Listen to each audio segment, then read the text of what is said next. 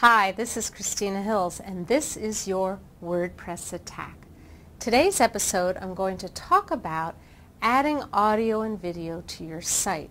And the thing that you need to take care and pay attention to is when you're adding audio and video to your site, whatever player you use, whatever plugin you use, is it HTML5 compliant? Now, the reason why this is important is because mobile device usage is going up and up.